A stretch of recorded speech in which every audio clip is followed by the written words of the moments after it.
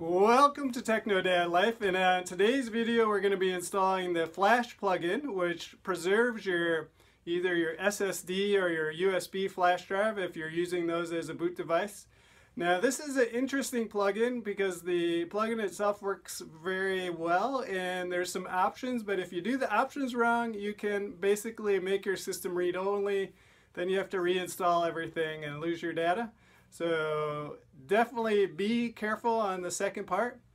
And also today, to do this video, you actually have to have Openmediavault extras installed and the Docker repo installed and also shell in a box. So if you don't have those, make sure you look at the video up here to get those done first. And otherwise, if you like this video, make sure you like and subscribe, and here we go now.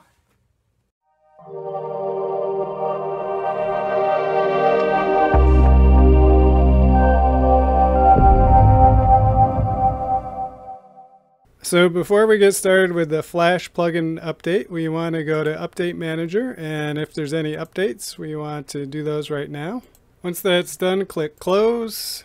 Next, go over to Plugins. We're going to look for Flash. There's the Flash Memory plugin. We're going to click that and install. Once that's done, click Close. That will reload the page. So next, we'll click on the Flash Memory plugin.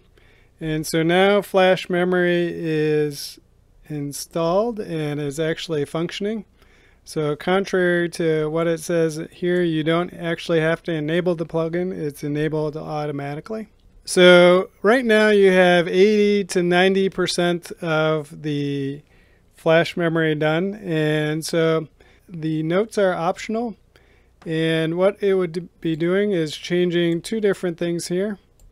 So first, a little context here. I've tried to do this 3 times now, and what it's done is made my machine read-only each time. So I'm going to try this one last time and see if it works. So if not, if you're not interested in making your system read-only, or you know much better than I do, don't do this. Or if you do know more than I do, then definitely try this out. But I would not do this on a production machine. I would do this basically at an initial install.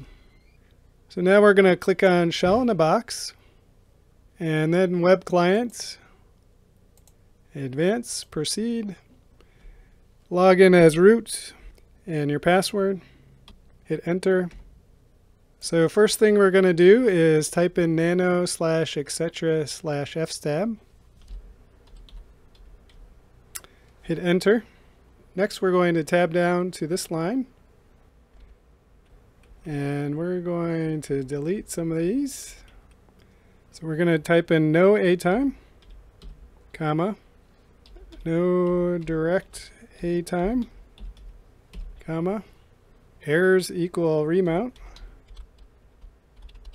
dash RO, space 0, space 1, go down 1, hit a number sign in there to block that out. Okay, so now we're going to just make sure that we have this correct.